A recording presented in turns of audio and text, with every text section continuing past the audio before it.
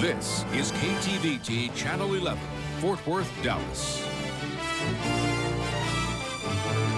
And now, Jerry Jenkins, Beth McKay, First Sports with Tim Matthews, and First Weather with meteorologist Brad Barton. This is the 9 o'clock news special edition. A rock and roll legend in radio is dead. A look at the life of Wolfman Jack. Raising your hand versus raising your voice. Is spanking the right way to discipline a child? And they're expensive to own. Now they're also costing lives. Good evening, and thanks for joining us. Our first story tonight, Hot Wheels become a deadly target. Those fancy wheels you see on some cars cost lots of money. This 9 o'clock news reporter Gina Galavis shows us thieves want to cash in. The black Mustang with the shiny gold wheels gets lots of attention as it drives down the street. Luis Herrera got the car just 2 weeks ago. Got chased about 4 times. I got it, trying to get them from me. I got chased, and you got to watch out when you have them. Luis paid nearly $6,000 for his set of gold-plated rims. Increased business at Advantage Tire and Wheel in Oaklawn shows others like the look, too. Wheels are kind of a status symbol in many areas of town. They're like jewelry for your car. These customized rims are truly a hot item. Many people have had them stolen. Others have died because of them. Last week, a 23-year-old Dallas man was the victim of a carjacking in downtown Dallas. The suspects were after his customized tire rims. The rims are expensive and flashy. Lots of people are after them. Vanta says several of his customers have had them stolen from their driveways. Lewis says his concern is protecting himself. He's careful where he goes now. I got followed the other day, and somebody had no lights. Got followed, and they tried to take them from me. I just took off. He hopes he can enjoy his car without getting killed. Gina Galavis for the 9 o'clock news. Dallas police say other items high on the theft list are expensive stereos, car telephones, and any other valuables visible in your car. The first day of the new emissions testing brings some problems. A few inspection station owners report computers down. Starting today, you must get an emissions test when you get your car inspected. Owners are glad to have the equipment up and running again, but say it'll take a week before all the difficulties get worked out. Yeah, rough starting because we were not aware that we're having a problem. That machine been sit here for like 6 months now, and nobody touched it, so we fixed it. The emissions test is good for a year. It costs less than $9, and it takes about 15 minutes. This week, a Dallas County grand jury decides not to charge 5 members of the Nation of Islam for the beatings of 4 youths at a local mall. And it raises new questions about corporal punishment. Is it the proper discipline? 9 o'clock news reporter Robbie Chavez shows us a parent's dilemma. There you go. Kids are kids and tempers will flare. Parents like Sandy Winkler rarely spank. Talking usually cools the waters and works the same. They're going to learn to stop possibly either way, but we want them to learn self-control and, to learn what is right and what's wrong, what's acceptable, what's not acceptable. Good try, If it doesn't hurt, it's better through a kid's eyes. The Winkler kids take swimming lessons today, and 6-year-old Angela knows she learns best without a heavy hand. It's better than getting a spanking. How come? Because it hurts when you get a spanking, kind of, and it doesn't hurt when you talk. The experts say an open hand on the backside is best. Kids aged 2 to 11 usually respond better. And don't spank when you're upset. Cool off first. Absolutely make sure the discipline doesn't leave a mark. A recent Harris poll suggests that spanking is quite common in most households. A survey of some 1,200 parents shows that 80% admit to spanking their children. Still, most say it's not an easy decision. I don't believe in using belts or boards or anything like that because I feel like it's much easier to not realize how hard you might hit them. It's a chance the Winklers rarely take. Robbie Chavez for the 9 o'clock news. Child psychologists say that spanking should only happen in 1 out of 10 instances. Well, 2 ships collide near New Orleans. Both remain locked together in the Gulf of Mexico and are drifting downstream. There's concern that if the 2 vessels are separated, they'll sink. Salvage and cleanup crews are en route. No injuries reported. A simple roller coaster ride turns deadly in Kansas City. A woman falls to her death during the ride on the Timberwolf roller coaster. The ride opened in 1989 and is ranked one of the top wooden roller coasters in the country. Park officials say the restraints were in place and working when the coaster left the station and when it came back. The ride is closed down until park personnel figure out what happened. A wild gun battle in San Francisco's Chinatown last night. Police believe a gang turf war over selling fireworks led to the shootings. At least 7 people were wounded, including a pregnant bystander. Ironically, the shootings happened just one day after hundreds of people marched through the area to protest gun violence. Well, it's not 1996 or Atlanta, but the Olympic Games are underway. The Special Olympics. More than 7,000 mentally challenged athletes will take part in the 9-day event. They come from 140 countries and compete in track and field, sailing, tennis, gymnastics, and more. The games held in Connecticut are less about competition and more about possibilities. Well, closer to home, the North American Vietnamese Games are underway in Arlington. It draws hundreds of athletes from around the country for the 5-day event. UTA hosts the competitions, which include volleyball, soccer, basketball, tennis, swimming, and track. This is the first year the games are played here in Texas. So how do you become a millionaire selling T-shirts and buttons? Well, the answer may surprise you. We'll show you later. And you thought spam contests were silly. Wait until you see what they're throwing in Dallas. A big switch contest a little later. But first, imagine you're buried alive for 2 days. We'll show you the dramatic rescue where survivors are found under a collapsed building days later. That's next. And Brad Barton will have our first weather. Brad?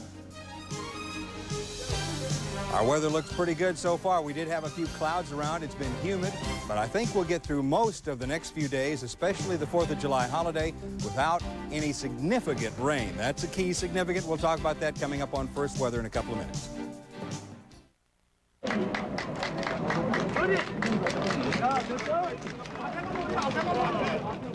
A dramatic rescue in South Korea. 24 survivors are pulled from the rubble of a collapsed department store. As CNN's Sun Ji shows us from Seoul, the search now centers on 250 people still missing.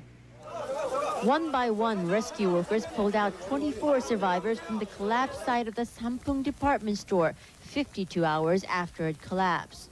The rescued were in fair condition. The men and women were moaning and sobbing as they were being carried out on the backs of the rescue workers. One woman called out a tearful thank you.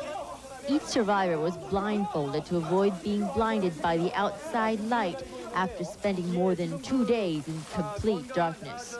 The survivors were then taken by ambulance to nearby hospitals.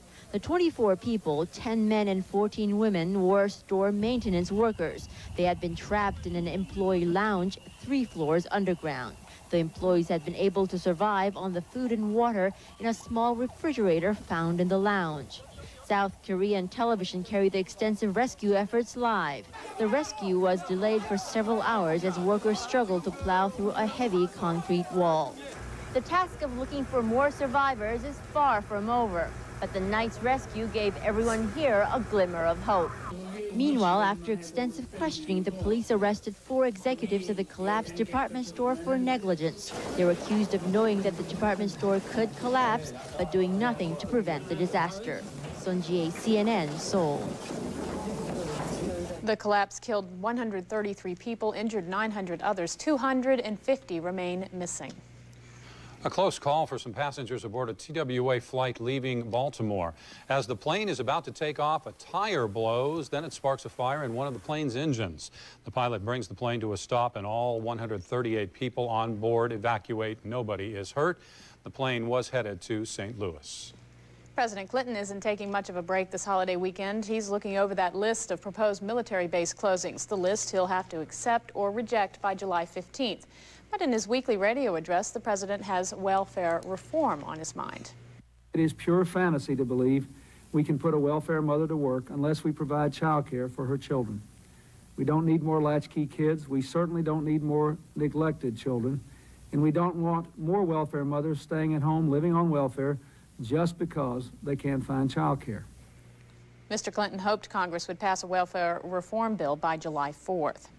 And the First Lady of British politics today makes an appearance at a Dallas bookstore. Hundreds of people line up outside Taylor's Books on Beltline for a chance to meet former British Prime Minister Margaret Thatcher. She's in town to promote her latest book. Thatcher, officially out of politics since 1992, will soon take on a new job as Chancellor of William and Mary College in Virginia. A radio legend is dead. Wolfman Jack dies unexpectedly today, and this story tops our World Watch. One of the most recognizable voices in radio is gone.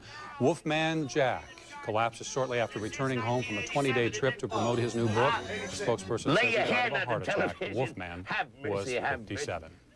They risked 10 years in jail and $250,000 fine each, but they went to Cuba anyway. 34 students and 5 adult leaders challenged a 13-year-old travel ban to Cuba, but the students and their guardians made it through U.S. Customs in Houston today without any problems. 2 of the students go to the private school with Chelsea Clinton. Perhaps that's why. Well, want a piece of the trial of the century? It's estimated courthouse vendors have earned $1 million in cash business since the O.J. Simpson trial began. People find everything from T-shirts to watches like this one that shows Simpson's face and 2 police cars chasing a Bronco around the dial. And that's World Watch for tonight. So, how do you prepare for an all-star game? Well, if you're not in the game, you just take advantage of all the extra festivities at the ballpark leading up to the big event. Today it's Riverfest 95. Lots of rides and entertainment, including KC and the Sunshine Band, the Fort Worth Symphony Pops Orchestra, Mark Chestnut, and 3 Dog Night. Riverfest ends on the 4th with a fireworks display. Ooh, looks like fun. Looks like fun. Good time. The clouds cooled things off today, but what can we expect for the rest of the 4th of July weekend? And Brad Barton is in next with your holiday forecast. And you eat it on holidays and with Swiss cheese on sandwiches. But why are these people tossing it? We'll show you a little bit later.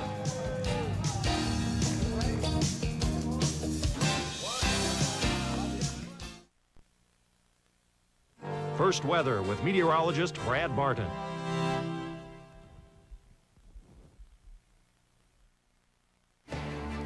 A small tornado rips through a Dairy Queen in a suburb of Atlanta, Georgia last night. About 30 people are inside the restaurant when the twister blows doors in. Then the windows explode and the roof collapses. 6 people are hurt, none seriously. And in Virginia, flooding is now to blame for the deaths of 6 people. 2 others are missing. Houses and farmland are underwater, the result of 8 days of nonstop rain. Isn't that incredible? No rain around here, though. No. What a great way to start the holiday weekend. That's right. It was really nice and cool. I think it's supposed to be nice for the next few days, I think. Shall we? Well, we know someone who knows. Brad, what do you think?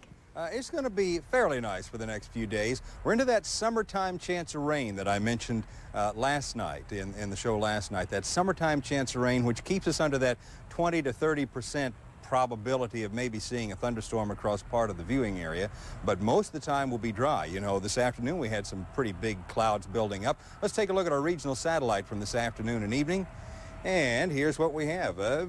Some high clouds are starting to stream this way just a little bit from the southwest. Let me get to this other side. You can see it a little better. Here they are right here. Big thunderstorms developing in the mountains of New Mexico. The amble tops may be blowing off toward our direction. Also, some rather large thunderstorms crossing through the Oklahoma Panhandle and southwestern Kansas, and these storms are really heavy storms. I'll tell you what, they've dumped anywhere from 6 to 8 inches of rain over portions of southwestern Kansas already around Dodge City. I tell you, it is really rough weather. Take a look at it on radar now. Here are the showers and thunderstorms crossing.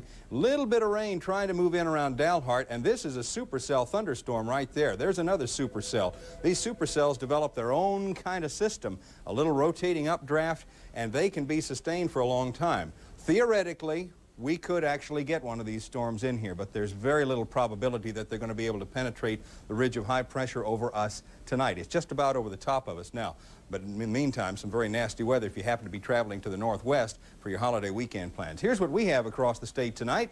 Stationary front across the southern half of the state, 84 degrees now at DFW Airport, 77 with the cooling outflow winds of thunderstorms in the northwestern Panhandle, 81 degrees in Sherman-Denison, 87 in San Antonio, still 93 at Del Rio, and 83 degrees at El Paso. They received over 1 inch of rain yesterday, and that is tremendous for El Paso this time of the year. They could use it, I'm sure. 88 was our high today, well below our normal for this time of the year. 66 was the low, and that was 2 degrees off the record set back in 1924. So we did have a cooler than normal day, although, of course, the humidity makes it feel a little bit warmer. Here's what we have tonight on our national satellite. Pretty big rotation of a storm system moving across Ontario now, and again, some showers and thunderstorms in these very copious amounts of rainfall, I guess you could say, right around the New Orleans area tonight. Out west, we do have a new storm system trying to move in on the Pacific Northwest. This one will probably glide north of us, but this little upper level disturbance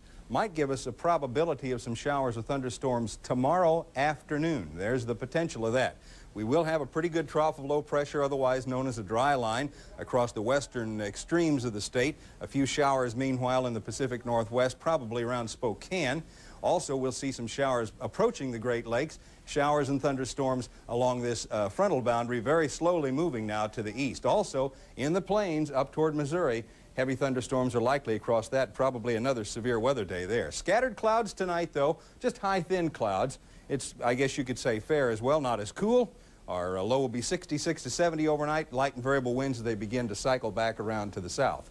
Tomorrow, partly cloudy. We'll notice the humidity increasing.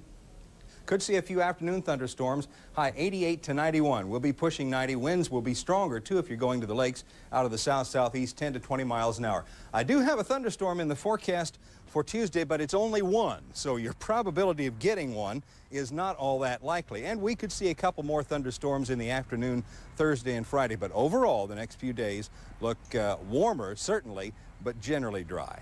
Oh, okay. Good. That doesn't look too bad. And, no, it's all right. And this will be the last time you'll have to step outside in the sweltering heat. How's it feel? Gooseman Park will be in for some renovations around here, and it's beautiful this evening, but I don't miss it for the late night shows during June bug mating season. That's right. And in August, it's still a little hot out there, especially with the lights on you. We're going to explain more on that in just a moment. Okay, That's good. Right. Thanks. Now, we have a lot to explain. That's right, we sure do. Well, it's a meaty symbol of our switch to CBS. We'll show you what they're tossing in order to win a trip to see David Letterman a little later. But first, in sports. Let's play. You are the most corrupt official in the game, and you can't do that. Tempers flare at Wimbledon. Gerard Moncure is up next with all the scuttlebutt.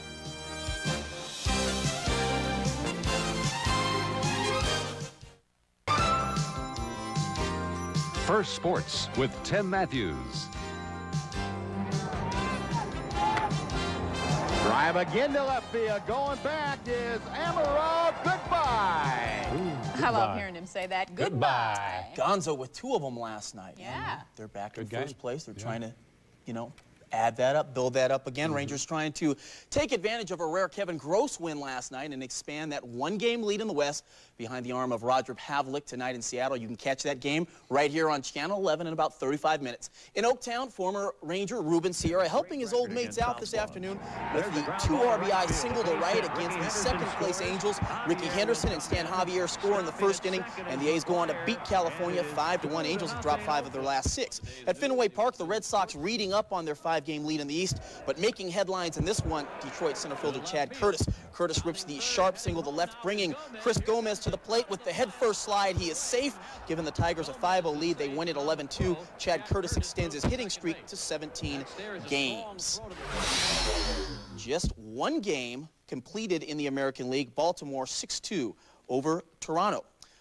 The National League West has tightened up to be one of the closest races in the Bigs. Just 2 games basically separating 4 teams. We're going to take a look at the Padres and the Giants at the stick. Mark Carrion with the clutch 2-out, 2-run single, bringing home Darren Lewis and Mike Benjamin. Barry Bonds, known for about everything except his defense, makes the defensive play of the game, gunning down Roberto Pettigene at the plate with the help of catcher Kurt Manwaring. Giants win it 4-1. Elsewhere in the National League, games in progress. Atlanta 3-0 over Philly in the 7th. That makes Beth happy. Houston 3-0 over Pittsburgh in the 4th. Chicago knocks off St. Louis 8-7. Montreal pounding Florida 10-3 in the 6th. And Cincy 5-2 over the Mets, also in the 6th inning. At the All England Lawn and Tennis Club, hot temperatures replaced hot weather. Also, Andre Agassi continued to burn up the competition. The tournament's top seed, making quick work of fellow American David Wheaton. Agassi with the big return winner here, taking the match in 4 sets. But that wasn't all the action. Court violation, verbal abuse, point penalty, Mr. Way! That's it! Jeff Tarango defaults his third-round match, accusing the umpire of fixing matches with friends. Sounds like boxing, doesn't it? Walks off the court, giving up 23 grand. Later, his wife would slap umpire Bruno Rebo in the face. Because Jeff cannot do it. If Jeff slap him, he's out of the tennis world. So I do it. But I'm glad you did that. Without telling you beforehand, I don't know the exact matches. I just know that his direct quote was that Mark Rosset is a very, very good personal friend of mine ever since I've given him matches. You know the saying, behind every successful man, You're watching Run. If you can't watch the leaders at the U.S. Senior Open because of rain, no better substitute than Arnold Palmer, the king with consecutive birdies on 10 and 11 in today's third round in Bethesda, Maryland. But the rains came, causing major delays in today's play. The leaders after today's rain-soaked round still Tom Weiskopf and Tommy Aaron with over 18 holes to play tomorrow. Both sit at 6 under. In Memphis, Tennessee, second round playing in the rain-delayed St. Jude's Classic. You won't see any approach shots hit any straighter than this. Check it out. Grant Waite on 11 hits the pin on the bounce closer to the hole. Ken Green going with his son's 26-inch putter. Sounds like something they use at putt-putter miniature golf, but you can't argue there's old a birdie. And a little bit closer, Jim Gallagher Jr. with the give me. He's the leader through 13 holes and finished the round at 9 under 62 with a 2-shot lead. They're finishing round 3 as we speak. Pepsi 400 NASCAR today. The winner, Jeff Gordon, edging Sterling Marlin and Dale Earnhardt, final lap. Can't get over that putter. Well, you try anything to make those putts, won't you? Hey, if it goes in, it goes in. That's all that matters. Thanks a Next, lot. you'll be seeing little colored balls and stripes. And Who knows? Thanks, Gerard. Well, it started out as a joke on the David Letterman show. And now it comes to Dallas to celebrate our switch to CBS. It's the big, well, you fill in the blank, ham toss. We have the big-ass hams, and we're going to toss them, and you guys are going to try and win a trip for 2 to Letterman, which is switching over to Channel 11 starting Monday night. Yes, at the DeBellum Arts Festival, teams of 2 get 10 shots at getting the big ham through the hoop. The winners, Isaac Hagwood and Larry Briggs. Lucky ham tossers make all 10 shots. No word yet on when they head to the Big Apple. Oh, my goodness. Big ham toss. Well, hey, this is a big night for us. Sure It is. really is. Our last time to bring you the 9 o'clock news.